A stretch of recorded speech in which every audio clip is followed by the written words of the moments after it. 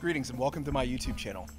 Today it is a lovely morning in November 2022 and I'm in my backyard. Today we're doing a fall garden tour where I'm going to walk around and talk about some of the things that I'm currently growing in this garden bed here, and I'm going to talk about some of the fruit trees in my backyard orchard, and I'm going to try to face the camera because I've got this new expensive, I don't know, it's not that expensive. It's a iPhone 13 rig setup that we're going to use to film all this. So I'm really excited. I was doing some testing with my new camera this morning and it gets great definition on some of the stuff like my purslane here. And so I've done all my filming previously, well most of it with a GoPro Hero 8. And the GoPro served me well for a while, but I've been super impressed with some of the cameras that they've got on iPhones lately. I think it's really cool. So we're going to take a look at all of the things here in my backyard garden. And I think we're going to start by talking about some of my fruit trees, but before I get into all the business with the fruit trees, I kind of want to explain what's been going on with the YouTube channel and with my investment in gardening over the past couple of years. So I have a ton of stuff going on with regards to gardening, obviously. If you're from Austin, you've seen the weather, then you'll know, how can I have pineapples out here with the cold front that we have coming this weekend? Well, I can't, and I need to move them into my garage. And October was just a whirlwind of stuff going on for me and my family. For those of you who don't know, I am currently working on my Master's of Divinity at a Reformed Baptist seminary, and that consumes a ton of my time. I have all this reading to do, and it's great, and it's something that I'm super passionate about and want to do. But that means hobbies like gardening just get to take a back seat. And that means my garden has been suffering from just a ton of neglect. So I had to flip my mic around there, but this is my garden as of today. We've got basil that's gone out to seed. I planted some purslane in here, which was a huge mistake. I've got to tear up all of this purslane because, for the record, if you don't know what purslane is, it's this beautiful flowering succulent right here. Made a couple of videos on purslane recently. And while I think it looks great and it tastes kind of like a Granny Smith apple, you know, it's a really cool plant. I've discovered recently it's toxic to dogs. So my dog, you know, we've caught her thrown up a couple of times and we want to make sure she stays alive. So we're going to tear up all of this purslane, get it out of here, put it in containers in the front yard. And then of course I made a video recently on ants.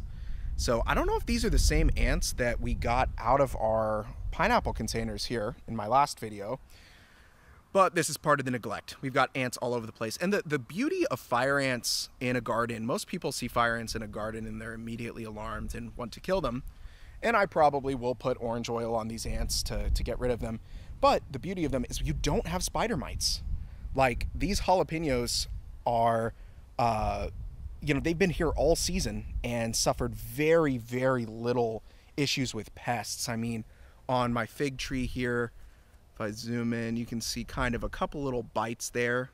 And this is what I meant with the new camera. Look at that. It's doing all self-directed autofocusing right now. So hopefully that'll turn out okay. But for example, like with my eggplant over here, this is an eggplant that has been on the vine way too long. I don't know why I haven't cut it off yet, but this is the kind of thing I'm used to seeing back there. And so if I move some of those leaves out of the way, I don't know if that's the fire ants doing. I suspect it's a pest that the fire ants may be killing off, which I kind of appreciate the fire ants' presence. But fire ant nests in my garden are a perfect example of what I was referring to when I say that this garden has been suffering from neglect.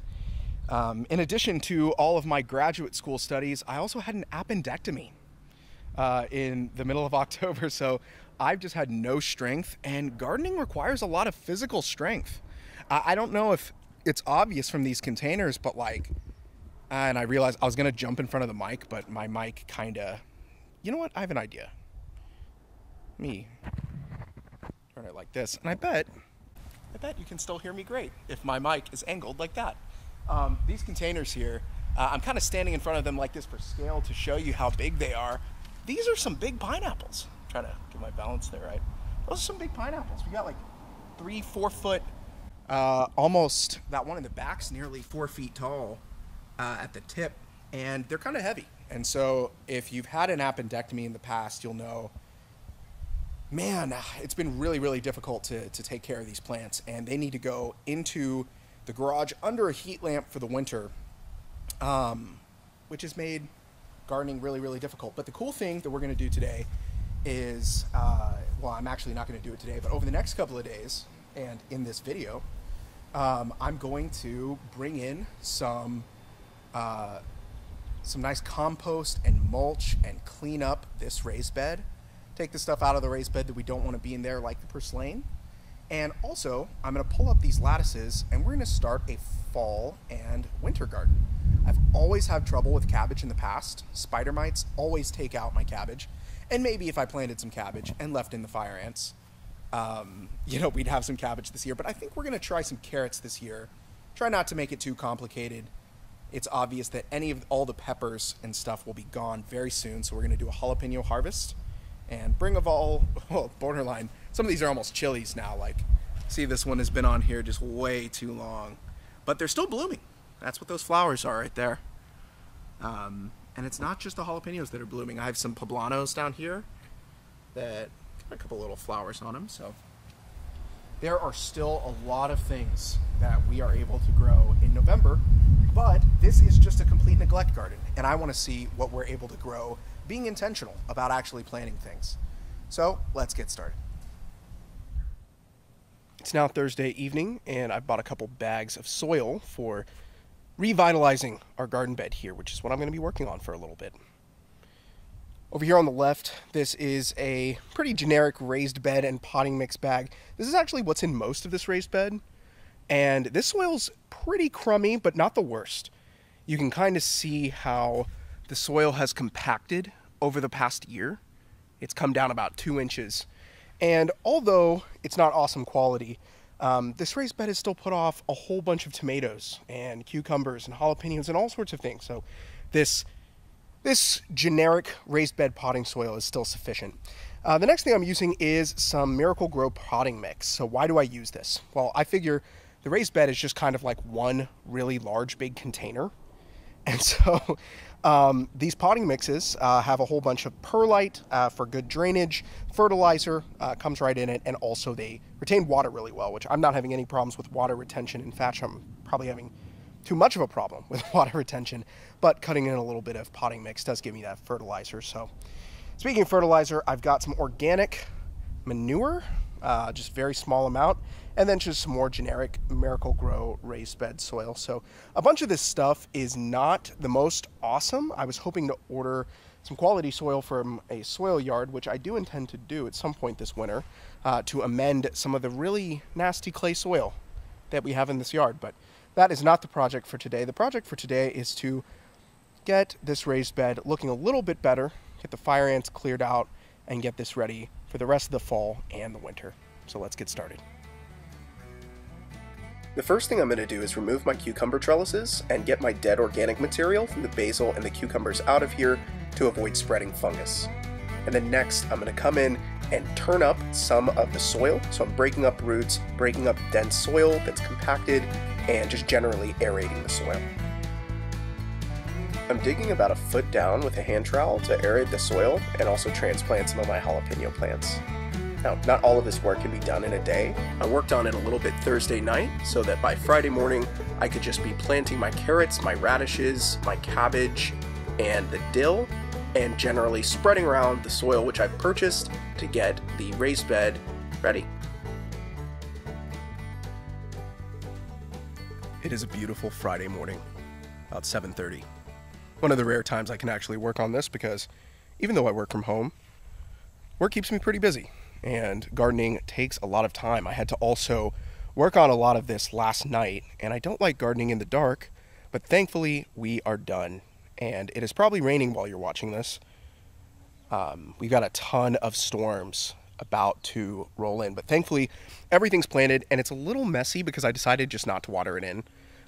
Watering the garden in before I film these videos makes it a little more presentable because, you know, you don't have this soil all over the place, and everything's much more uniform and settled. Like, it's very obvious I just put down you know, all this compost and fertilizer and stuff. And so that being said, I think it's fine, the state that the garden's in, and I'm going to talk about it left to right.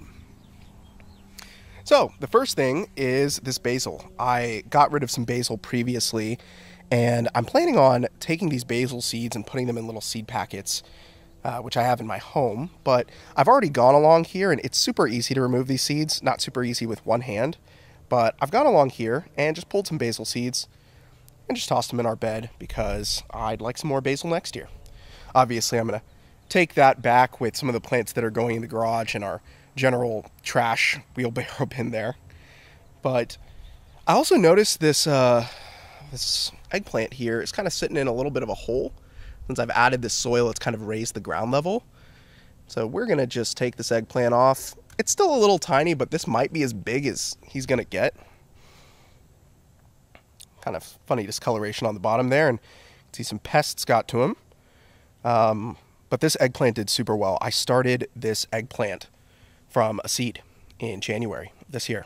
So now that it's November, it's almost run its full course. I think we might get one more month out of it, but when the hard freezes start rolling through, we'll be done with the eggplant. Of course, we have more eggplant seeds.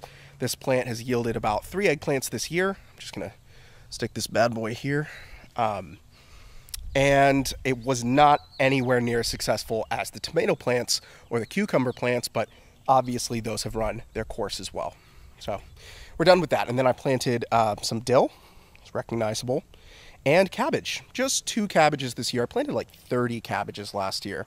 And I don't know if it was the lack of fire ants or something else, but we had these spider mites that just totally ruined these cabbages. These are supposedly, quote, 45-day cabbages.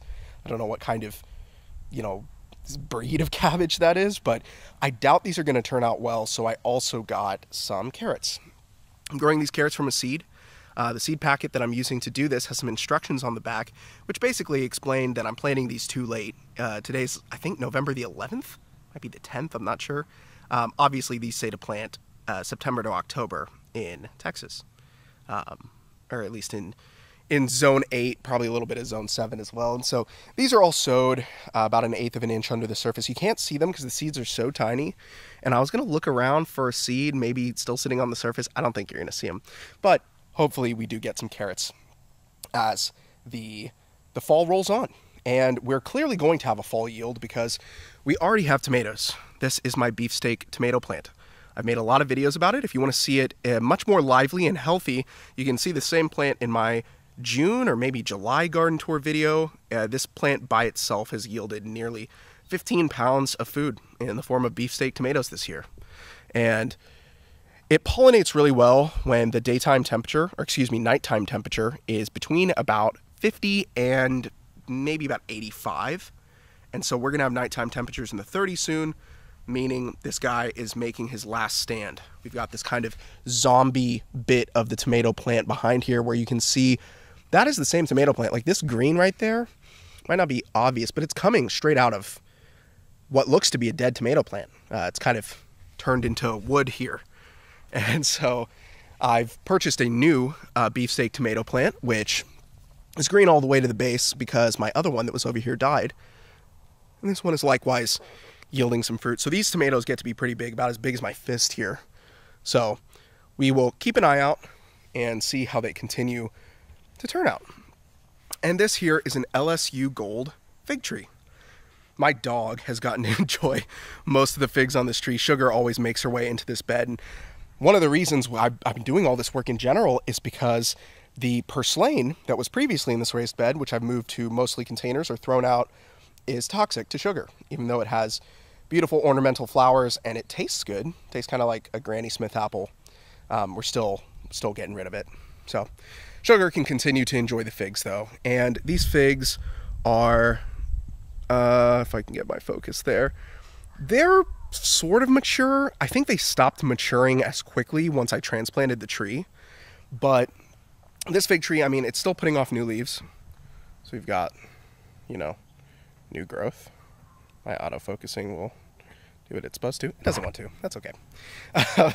We have some new growth, and the fig tree's looking lively. I think that I'm not really concerned about the roots. Obviously, this raised bed is about 3 feet wide. Well, that's not obvious. If you haven't been watching my videos, it's 20 feet long and 3 feet wide, which may insulate some of the roots. On this fig tree, I know that the rest of my fig trees, which are in my backyard orchard, and I will get into talking about this backyard orchard here in a minute, the rest of my fig trees are all in ground. And even though some of them are mounded up a little bit, they are not going to have the type of exposure that I'm talking about here. And if you're wondering what I mean by exposure, I mean the cold. When it gets to be 30 degrees, those roots are like this plant right there. Those roots are in ground. They're going to stay warm. Those roots are kind of mounded up. They will probably stay warm. These roots are going to have exposure on two sides. They're going to have this side, and then the other side are going to be below freezing. And so hopefully our fig tree will pull through. I know this raised bed seems like a strange place for it, but I figure the soil here is such higher quality than the dense clay soil of my backyard. So we'll just see how it turns out. And if it provides a little bit of shade to my raised bed here, that will actually be a good thing, because then I'll be able to get full sun and partial sun in my raised bed. The raised bed I mentioned in a couple of previous videos, but it is on the north side of my backyard.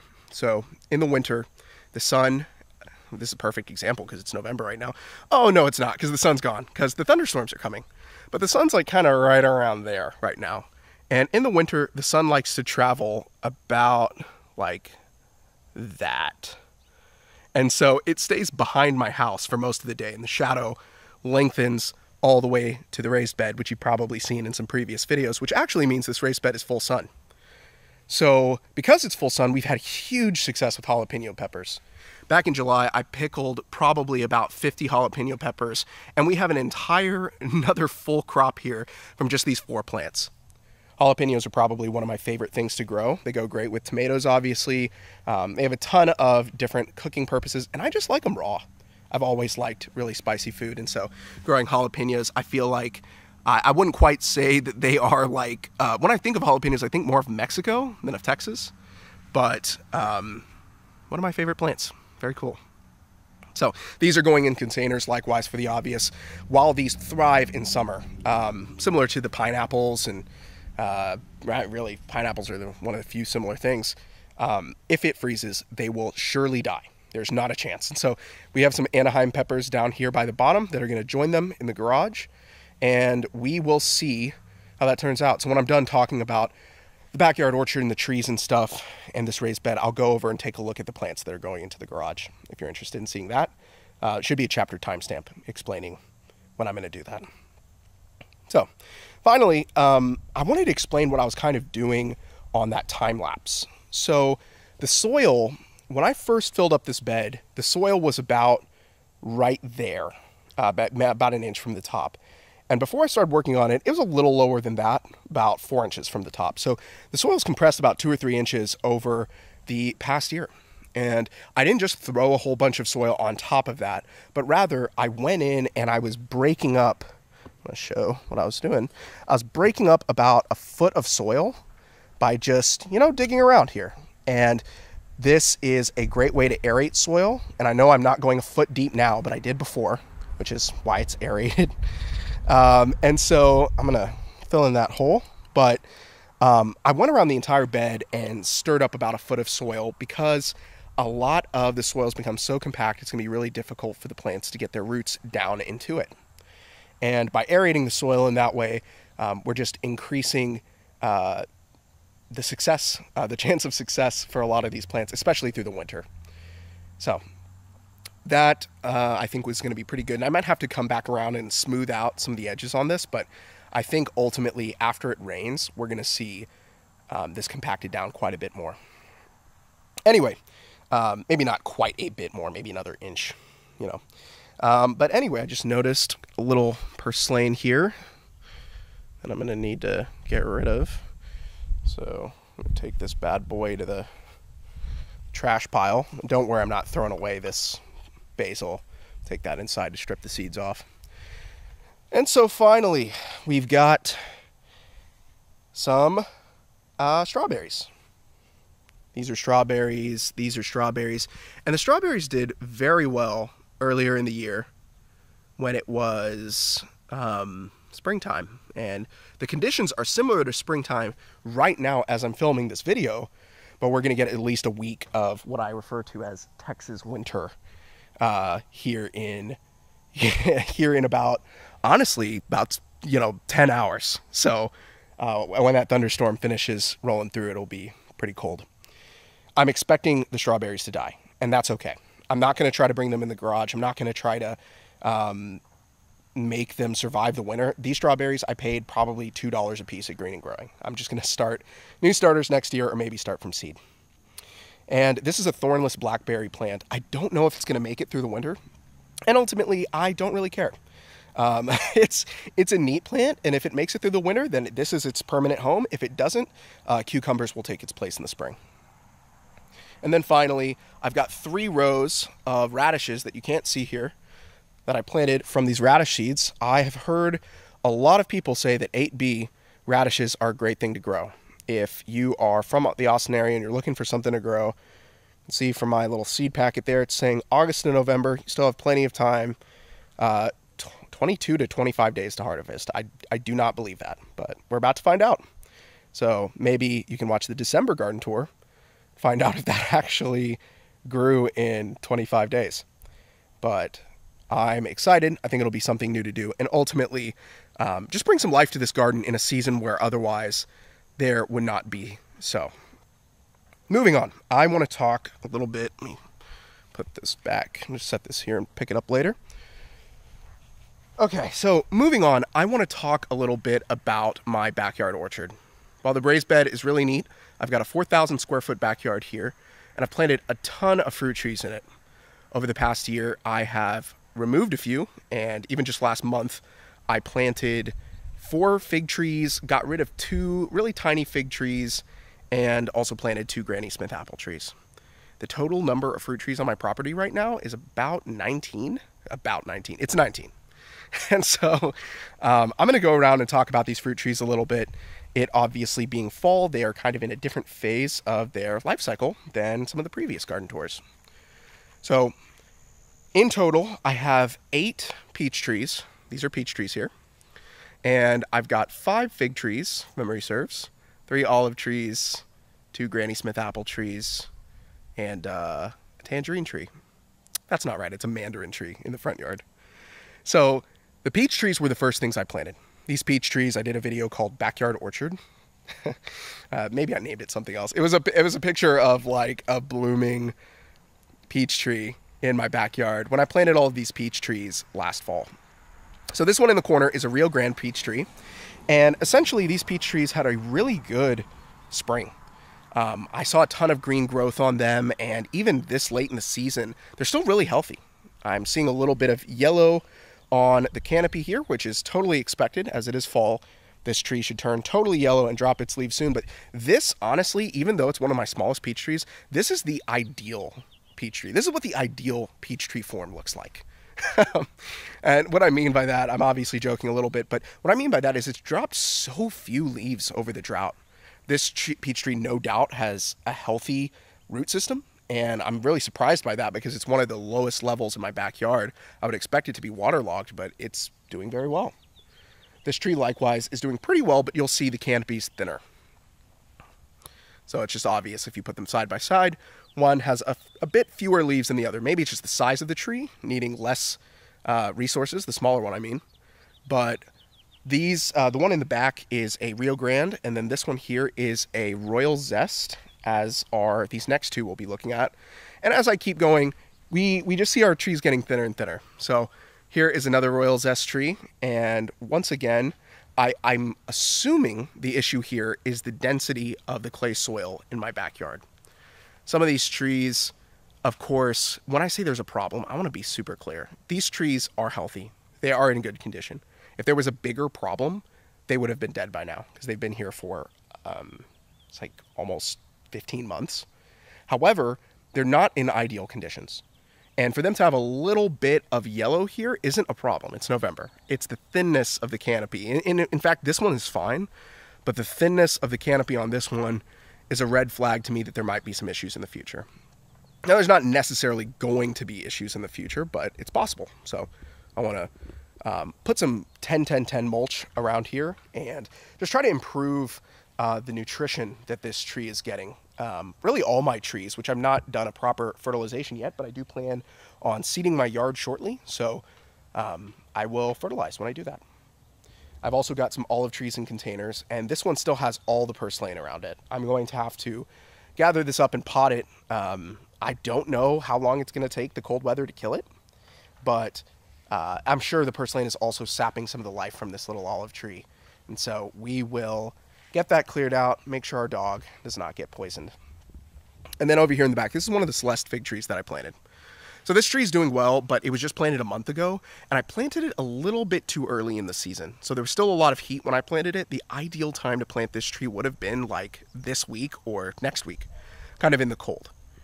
Now, obviously, not when it's below freezing. Not that that's a huge deal if the tree's in the ground, but the tree's doing well enough.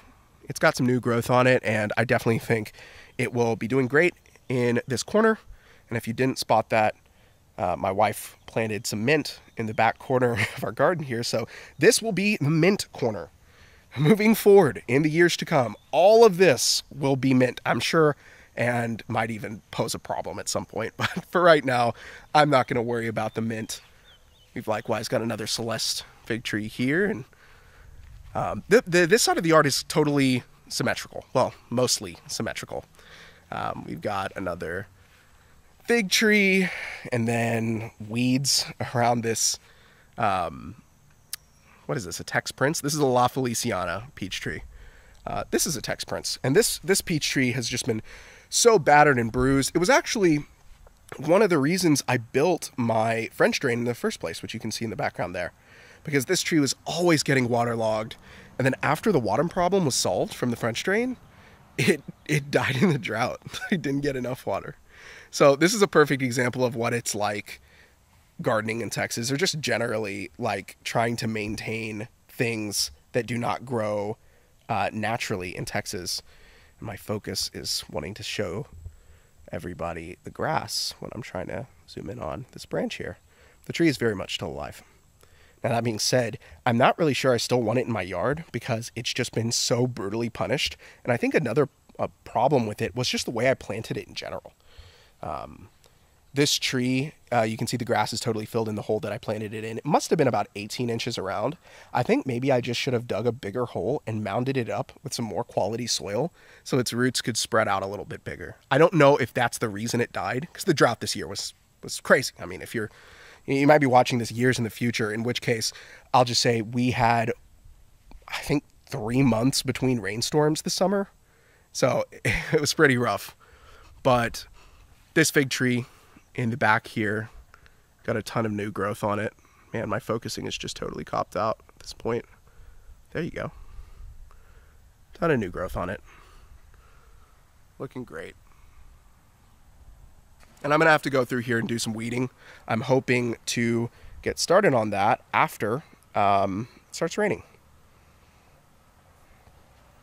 What am I saying? Starts raining. I mean, after the freeze. So this is the tree from my garden tour video that I made last year. It is a Tex Prince peach tree, and it's doing all right. It dropped some of its leaves at the end of the drought in summer, but they grew back, and I'm sure are about to yellow up and fall off now. So I'm hoping for a better season shortly, a better season in the spring. But for the time being, I can tell we're probably at the 30-minute mark on this video, so let's wrap this up.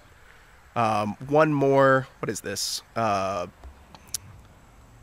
Tex Prince as well. So these are all Tex Princes, and if I line them up like this, you can see this side of the yard. This is the, what is this? The western side of the yard is just not looking awesome. Super thin canopies, trees just getting pulverized, which is surprising to me because I would expect this side of the yard gets more sun, the west side. The east side, up against that fence over there, is actually doing a lot better. So we'll just kind of see how that pans out over the years to come. Finally, I planted this Granny Smith apple tree. I said I planted 2. The other one's in the front yard. Planted this very recently, like 2-3 days ago. And I love Granny Smith apples. They're one of my favorite fruits. I've obviously been comparing the purslane to them. And so I planted this here, and you might think that's a huge mulch volcano. You'd be kind of right. It is a whole bunch of compost and raised bed soil and mounded up loamy black soil that is over a hole that's about 2.5 feet around. So this is exactly what I said I should have done with that tree over there in the corner. Now, obviously, I might be exposing some of this Granny Smith apple tree's roots to some of the cold, but being Granny Smith, these are suited for zone 5 to 8. So, man, my focusing is just killing me today. Zone 5 to 8. So, obviously, zone 5, you're going to be getting feet of snow. We are zone 8B, so we're right on the southern side of the recommendation for growing these trees, meaning, man, that's almost unusable. I think I stopped autofocusing, so my camera has just decided that it's going to focus on whatever it wants to today. Anywho, this tree, I'm sure will survive whatever cold we can throw at it.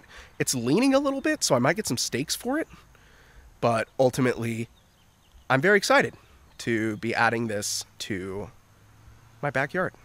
So with that, let's take a look at the plants that we're going to stick in my garage shortly. So I'm out front with my neighbor's yappy dogs, and I don't know if that's audible, but there's lots of dogs yapping this morning. And also my avocado plant, our pineapples, and a couple of fig trees I've rooted in the backyard because there was just so much overcrowding with all the fruit trees that I have. If you'd like to buy one of those fig trees, they're little tiny trees, yeah, like that one there in that container. And I will happily sell you one for $15 or $25 depending on its size. I've got one tiny one and two large ones. So if you're interested in that, shoot me a DM. Obviously, avocado tree is doing, I want to say great, but it probably needs to be transplanted to a larger container. And the pineapple trees, if we can get them through one more winter, I do think we'll get pineapples. So right now my garage is full of lumber because we're working on these home construction projects. But today we're going to clear it out as some of the builders are coming to work on our upstairs. And once there's space for these plants in the garage, we're going to stick them in there under the grow lights like we did last year. So with that, thank you for joining me for this update. It's always fun to walk around my backyard and talk about all the plants that I have and what I plan to do with them. So with that being said, thank you again for watching Austin, Texas Gardening. Make sure to subscribe. Stay tuned. I'm going to have more videos, like videos on the radishes, videos on how these plants turn out in the garage. So like I said, make sure to stay tuned, and I will see you in the next one.